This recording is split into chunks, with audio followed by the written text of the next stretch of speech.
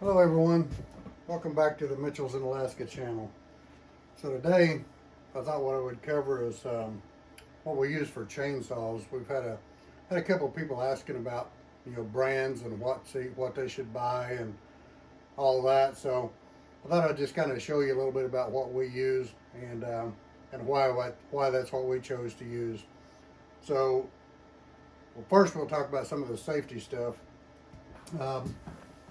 We have, when we're cutting, we use most of the safety gear, the chaps and the helmets and stuff like that. I'll show a couple different kinds of chaps here. This is a Stihl brand chaps. This here is a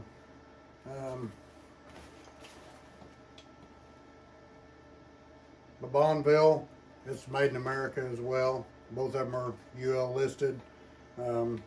These right here are about $180 for the Stihls. I think these here was about $65 or $70. So quite a bit cheaper. They're both about the same. This one has a pocket on it.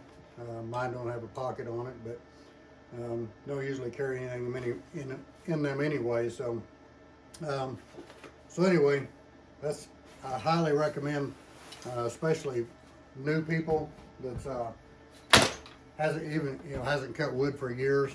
I definitely would recommend wearing chaps. Most of the professionals wear them because it is a big safety thing. It's awful easy to trip and stumble and get a saw on your leg. It's not very nice. I've got a small cut on mine I did as a teenager, but it was only about 1 inch long, but I did see one time that was over 7 inches long. And I'm telling you, they are a nasty looking cut. I mean, very nasty looking. So I would highly recommend buying the safety gear. Helmets, got a couple different kinds of helmets here. This one is a Stihl helmet. This one here is not a Stihl helmet. It's just kind of a no-name. Stihl helmets are, I don't even think you could buy one for under $100. Both of them have adjustable headbands. I wore this one all last summer. Seemed to work fine. The ear muffs and all that seem to be fine. The ones on the Stihl, maybe it works a little bit easier, but mine were okay too. The shields, both those are about the same. They're both just a mesh shield. Some people wonder about using those, if you can see through them, but when you first put them on, they may look a little bit dark, but you can actually see through them perfectly fine. They're just, something different to get used to, but I would definitely recommend the helmets and ear muffs. I didn't wear the ear muffs so much when it was hot. You probably should, but old as I am, I already lost enough hearing that I can't hear anything anyway. So, but I would definitely recommend wearing those as well. And then of course, some good leather gloves. You definitely wear out a lot of gloves cutting wood. So I brought 3 saws up here. I didn't want to bring up everything we had just because I didn't want to pack it all in my house and then have to go put it all back up. But I did want to show a couple of differences. And it's hard to recommend a saw for somebody when you don't know, anything about them, so, a lot of people are going to tell you great big saws and all that, but, really you got to use what you can use.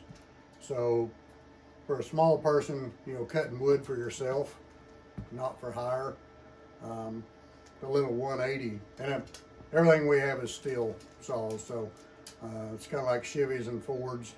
There's a lot of brands out there. Without a doubt, the 2 main ones are Stihl and Husqvarna, and we know people and have friends that use Husqvarnas, and we like Stihl. There's nothing wrong with either one of them. The Husqvarnas are a little bit higher speed than the Stihls are, I think, but the Stihls have a little more torque, I believe. But at any rate, it really only matters what you can get serviced, so buy what you got a dealer there for. You know, if you got a Husqvarna dealer that you like, you know, run Husqvarnas. If not, you know, find you a Stihl dealer and run Stihl. So either one is good saws. And what usually happens to chainsaws is the people using them usually is wind up, you know, is what causes the saws not to run good. So you're in a dirty environment when you fuel them up, so it's easy to get dirt and stuff in the gas tank. And they do have a filter in there that, you know, will help with a lot of that. But usually people don't use a saw enough, and the carburetor gums up on them and they run bad. And then they blame it on the brand of saw and all that. Well, that's generally not the case. It's generally because people left old gas in them and stuff like that. And I'd highly recommend running nothing but non-ethanol premium. And ideally, if you're not gonna do more than cut wood for yourself, I'd recommend buying just the pre-mixed in the cans. You know, and as much gas as we go through, that would be pretty expensive. But you know, I don't know how many gallons of gas we go through, but you know, I know last winter, or yeah, last spring and fall, I mean, we probably went through, you know, at least 4 gallons of bar oil, you know, cutting logs and stuff like that. So, but if you don't want to really be trouble-free, buy the stuff from the store that's already canned up. And if you do that, you won't ever have trouble with your saw, I can tell you that for sure. But again, you know, size matters. It matters what size of trees you're cutting, and it matters what size the person is that's using it. You know, like where we're at here in Alaska, heck, we don't hardly have much that we cut that's bigger than 8 inches in diameter. So you don't really need a great big saw. The ones we use all the time is like these 261 Stihls. These are 18-inch bars on all of ours. And we have 2 of these 261Cs and a 271. So, and the reason I chose these to bring in here, this is our main saws. These are all both 50cc saws, and the 271 is what they classify as a farm saw, and the 261s are a pro saw. So both of them are the same category saw. Both of them are the same size of bars, same chain size. You know, they look almost alike, but there is some major differences in them. So I was going to show the differences here between pro saws and farm saws. And you know, so as an example, this is mine, the 271.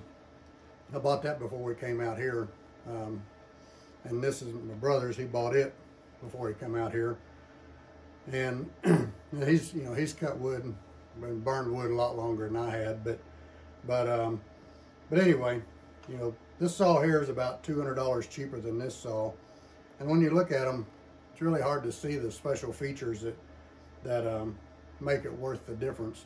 But knowing what I know now, I would definitely have bought a pro saw. And here's some of the differences in them. This saw has a compression release on it, makes it much easier to crank.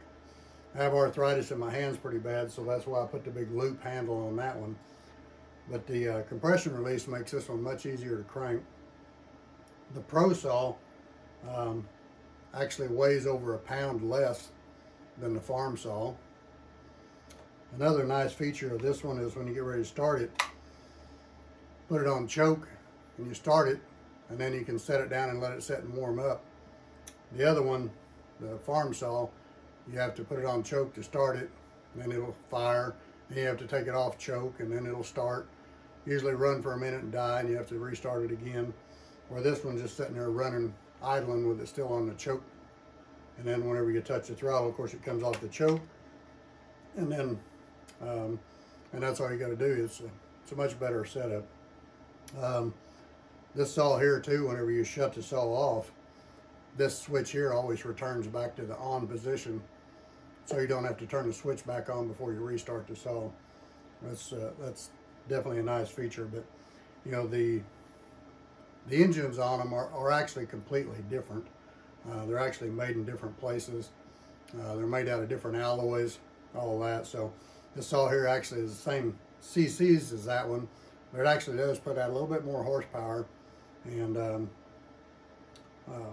all that. So, but anyway, that's kind of the difference between a pro saw and a farm saw.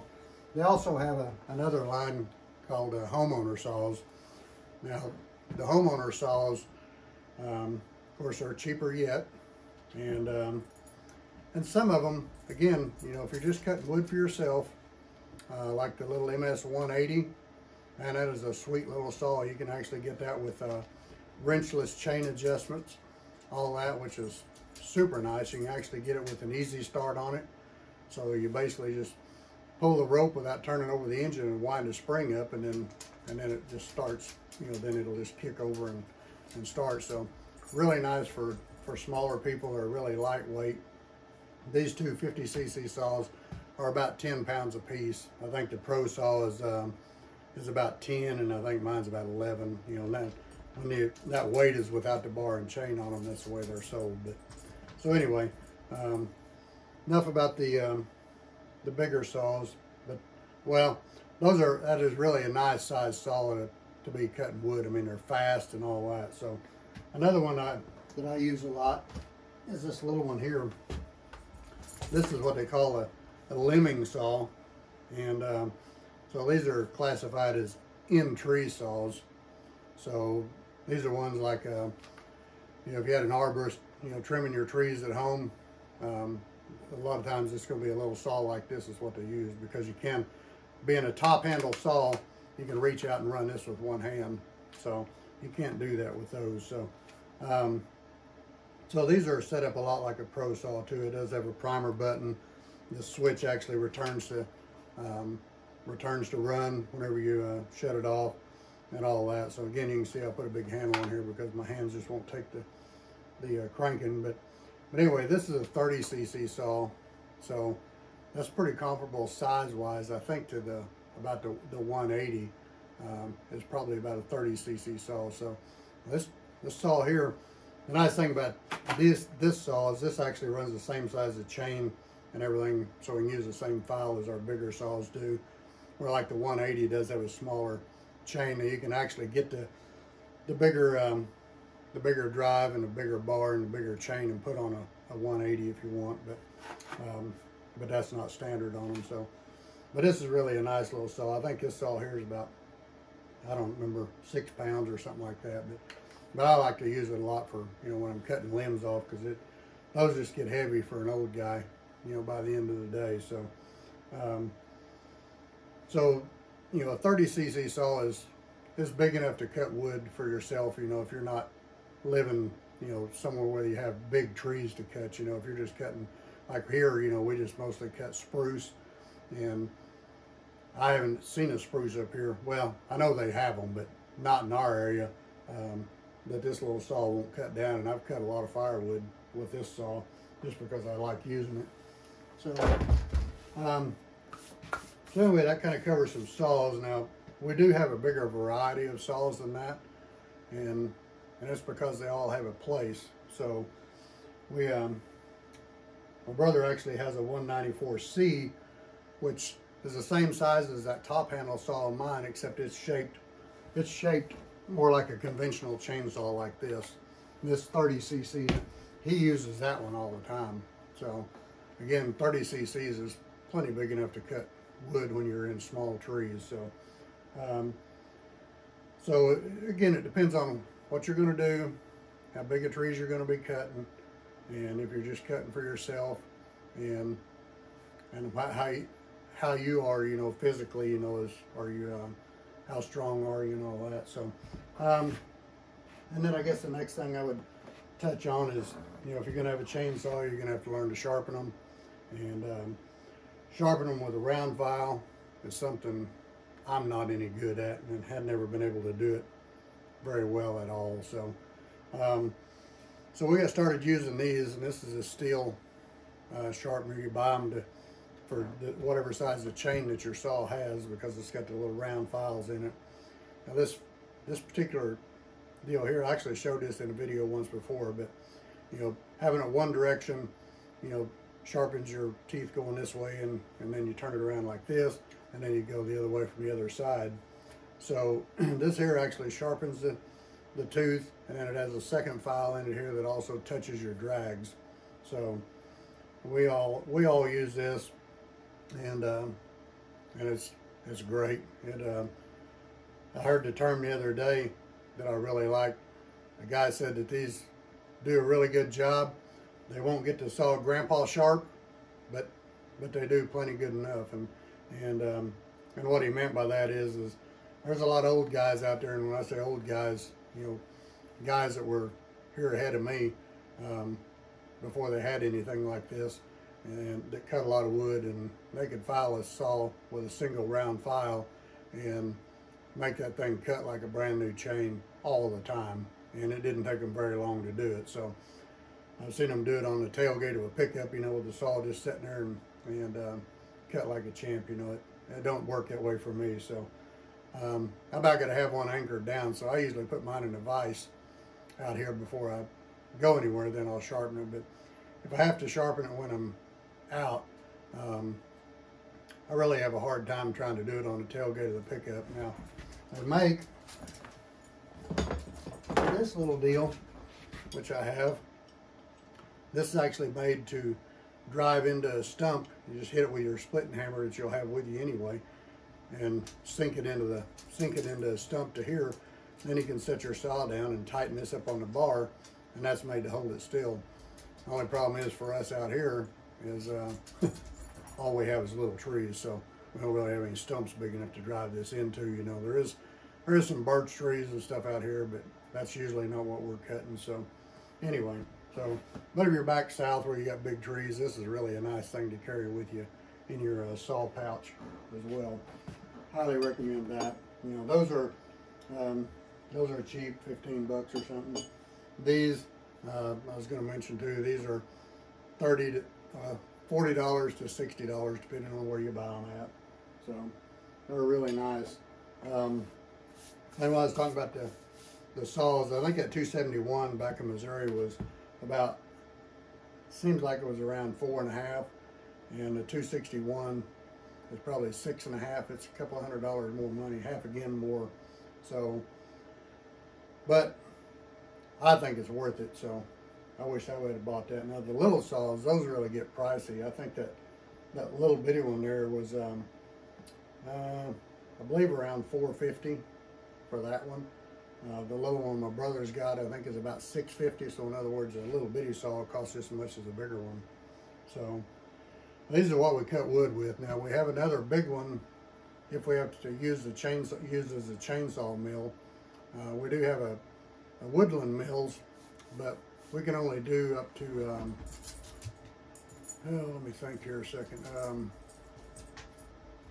I believe 16 feet is the longest log we can do on it. So we've had a couple of them that we needed some longer boards in that, and so for that we had to use the chainsaw mill, and for that it takes a lot of power on a chainsaw mill. 30cc definitely would not do it. 50cc, you could probably get by with a 50, you know, if you were doing small trees, especially in softer wood like the spruce and stuff that we have here. You could probably get by with a 50cc saw in that, but I sure wouldn't recommend it if you were doing wide boards. But the 660 Magnum that we have, now that thing will just wade right through about anything. We have a 24 and a 36-inch bar for it, and cutting on we had one here that was probably 12 or 14 inches in diameter, and we were cutting 18 feet with it, and you had to refill it with gas after each cut. So that's how much gas that size of saw burns. Now that saw is a 90cc saw, so that thing's a beast. I mean, it's a beast. Now it's heavy, and it's a much larger chain and all that, but that thing will cut like a son of a gun. So we also have we have an older 038 Magnum.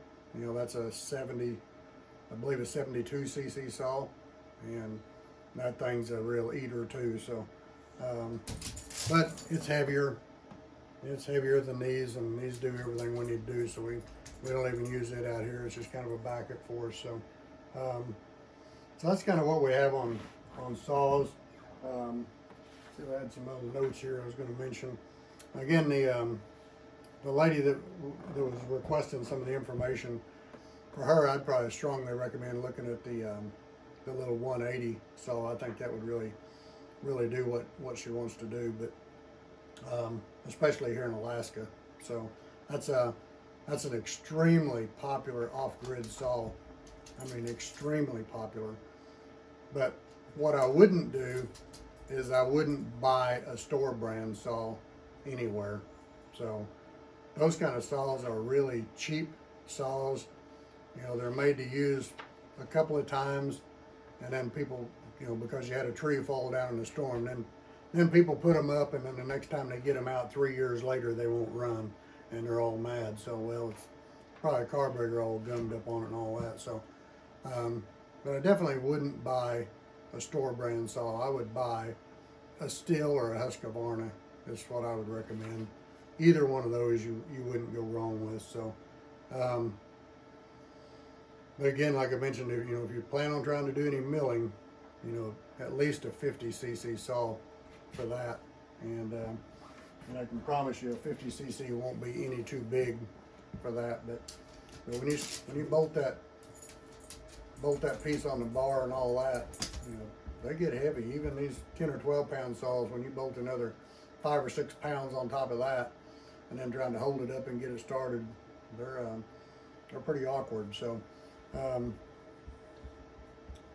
not sure what else to really elaborate on the saws. Again, you know, it's totally dependent on the individual, and you know, and everybody will have an opinion. So the pros are going to tell you something totally different than a homeowner would, and it seems like a lot of money to spend. But if you're going to go off grid and you're going to cut firewood, you want a saw that's going to work every time you go. And I personally would recommend having 2 saws. I actually just sold one of mine the other day because we just got so many saws that didn't really need it. But I had a 40cc saw that I sold, and it was a great saw, but we just got so many saws that they just sit around and don't get used. So, but again, you know, if you're going to be off grid and you're going to be dependent on heat by wood only, then I would want a backup saw, you know, in case something happened. Because when it's into wood cutting season and something happens to your saw and you can't figure it out and you have to take it somewhere to get it worked on, you know, depending on where you go, you know, you could be weeks, you know, getting the saw back. So I would definitely recommend having a backup saw, even if you bought a used saw. But the some of the Homeline saws that Stihl has, you know, is, you know, the 180, the 250. The 250 is a super popular saw, and they have it in probably about a dozen different versions of the 250. So the price changes exponentially from their cheapest one to their most expensive one. You know, probably the price more than doubles, I would say. But again, you know, you would want to be able to crank one and start it, and see if you can hold one and use it all day. But I would rather try to use a saw that's a little bit small as I would buy a saw that's too big for me, because you know, if the saw is, let's say, a 30cc saw, you know, I can cut everything with a 30cc saw that these 50s will cut, but I just can't do it near as fast as they do. But it takes less physical strength to run that small saw too, and that's one of the reasons I run my little bitty one, because this other one really wears me out. And like I say, I definitely don't use it limbing anymore. I use the little bitty saw for that, just because it's so much easier to use. So everybody kind of has to form their own opinion. You know, your opinions are going to be all over the place. There's a Stihl Facebook page you can get on, and I just have to laugh all the time at the things I see on there. You know, that people want to do to their saws to make more horsepower and all that. You know, I mean, really, it's just step up to the next size saw, because when you start trying to hot rod these things, you're just asking for trouble when you go out to cut wood. You know, the more you do to them, the less dependable they're going to be. So, and I want mine to start every time I go out. All of these saws we've used in 20 below zero weather, and these saws all will start just as good at -20 as they do when it's 20 degrees. So they all start good all the time. It don't really seem to matter, you know. Now, when it gets hot, you know, then you start having a few more troubles with them, you know, as the heat pressurizes the gas tank and all that. But cold weather is never an issue starting any of them. But again, you know, I'd stick with a Stihl or a Husqvarna, but not a store brand saw. You want something that you can get serviced, because whenever you get out here and it hiccups and you got a store brand saw, and the best explanation you can get is to buy another saw, you're going to be out more money in the long run than you would be if you would have just bought a decent saw to begin with. So when you get down to like the 180 Stihl, I think you're looking at probably, I don't know, probably 2.5 probably for one of them little saws. And we have one of those too, and they're really nice with that wrenchless chain adjustment. You know, these y'all have to have a chain, loosen 2 bolts or 2 nuts, and then use a screw and tighten the chain up a little bit and tighten it back up. With the wrenchless chain adjuster, you don't. Just got a little piece you flip out with your finger, rotate it, tighten the chain up, flip the deal back, and you're ready to go again. So they're really nice. But if you are going to buy a good saw and you want to spend the money, I definitely recommend looking at the Pro saws. And this 261C, that's probably one of the most popular Stihl saws that they make, because it's used for a little bit of everything. And like I say, it's definitely a Pro class saw, which is, even though they may look a lot alike, the Pro class saw is a totally different saw than a ranch saw. So anyway, that's really all I can think of for now. If you have any questions, be sure and put it in the comments. I'll definitely get back to you.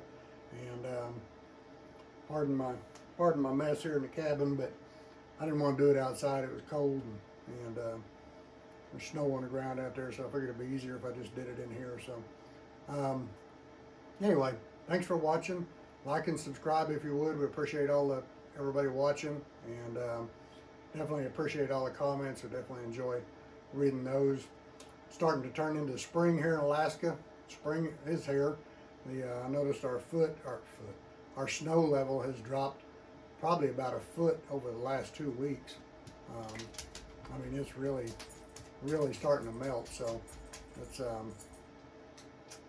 gonna be good. So anyway, thanks for watching. Like and subscribe if you would.